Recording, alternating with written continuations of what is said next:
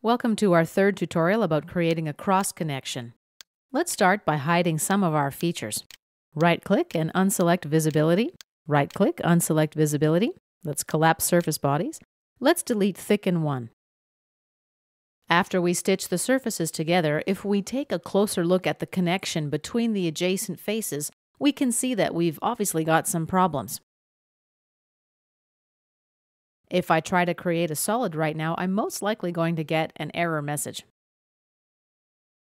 Let's check it out. We'll activate the Thicken Offset tool. Quilt. And OK. Modeling failure while offsetting surfaces. The vertex has no solutions. Let's cancel out of this warning message. The reason for this error is that we created the boundary patches using sketch curves. As a result, we don't have tangent relations between adjacent surfaces. We're going to have to fix this. In this chapter, I'm going to show you how to solve this problem. Okay, let's start by getting rid of this last stitch feature. Right-click, delete. OK.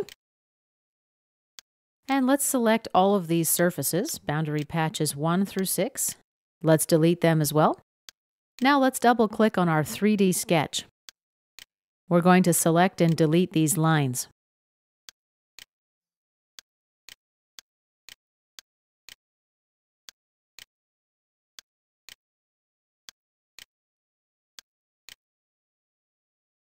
And we're ready to finish the sketch.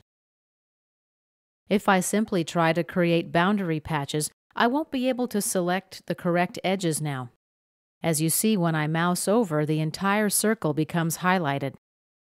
There's a neat trick you can use to solve this problem. We're going to use an offset surface with a 0 distance. Select this circle. We'll set the distance to 0.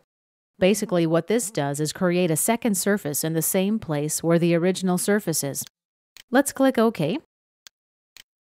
And we'll do the same thing again. OK. And again.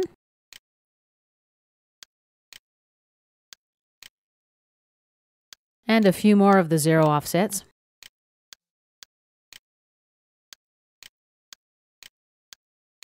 This one. OK. This one. Surface output. OK. And the last one here. Surface. OK. Now I'm going to hide extrusions 1 and 2. Right-click, visibility, right-click, visibility. Let's apply some boundary patches again. Here's the boundary patch dialog window. We'll select our edges now. This edge and another curve. At edges 1 and 2, let's apply a tangent condition. And click Apply. Done. Now let's make the sketch visible. Activate the Boundary Patch tool again. I'll select this edge, this curve, another edge, and this curve. Apply a tangent condition to edges 1 and 2. Apply. Now let's get this edge and this curve. Here's another edge, another curve. Apply tangent conditions to edges 3 and 4. Apply.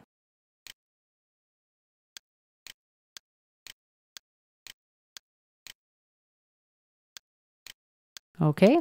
Tangent conditions to edges 5 and 6. Apply.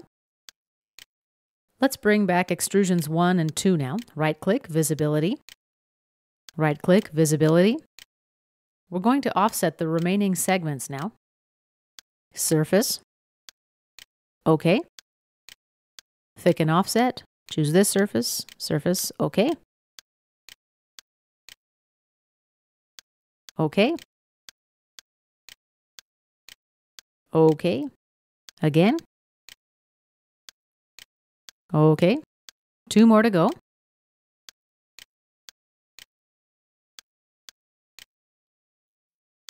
Now let's hide extrusions 1 and 2. Right-click, visibility.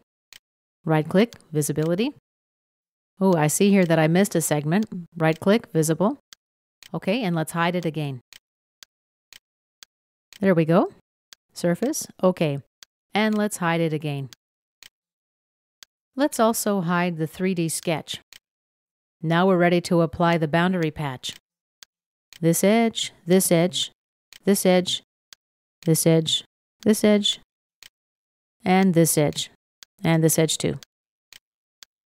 We're going to apply a tangent condition.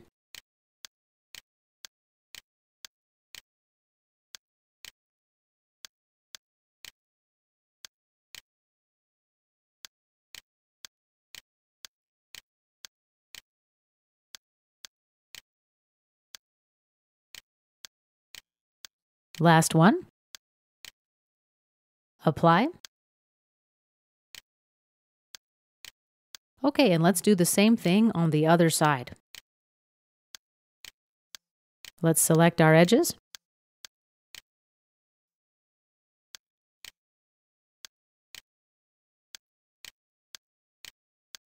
Let's apply a tangent condition as well.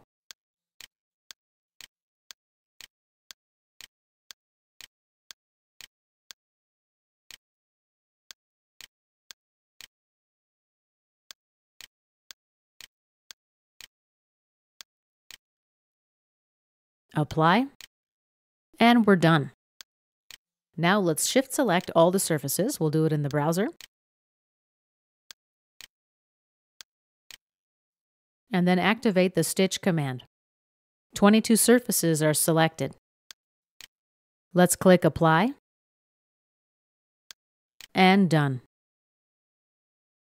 Let's zoom in a little bit to look at the connection between the surfaces. As you can see, it looks much better. We're ready to create a solid. Let's activate the Thicken Offset tool. Select Quilt this time. Let's make the distance 1/8 of an inch. 0.125 and click OK. And we've successfully created a solid.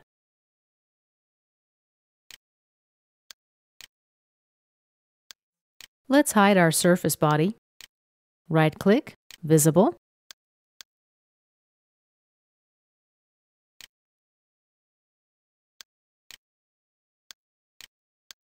Okay, let's see how we can build this feature a different way. Let's undo.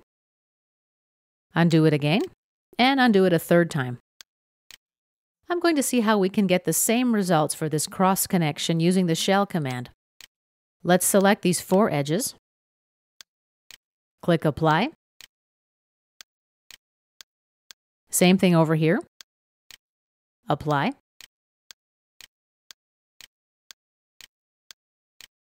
Apply.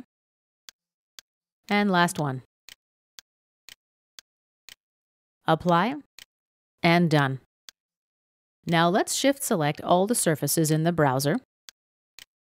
Activate the Stitch tool. 26 surfaces selected.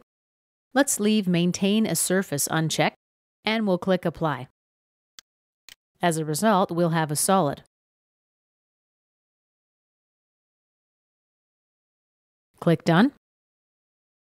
Right here we can see one solid body in the browser. Okay, now let's use the shell command. Remove faces, we'll select this one, and we'll mouse over and select this one.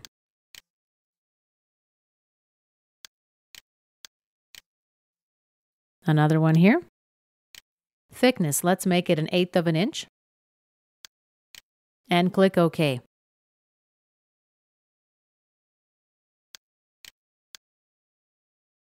And as you see, we have the same results. I want to show you one final thing in this chapter. Let's go to the Tools tab.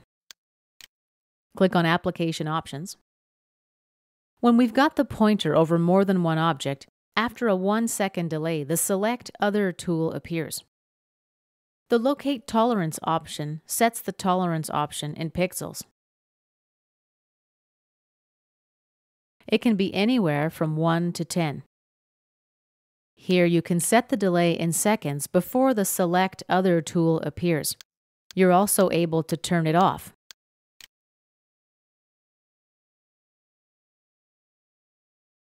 Let's cancel out of this window for now. And let's see how the Select Other tool works.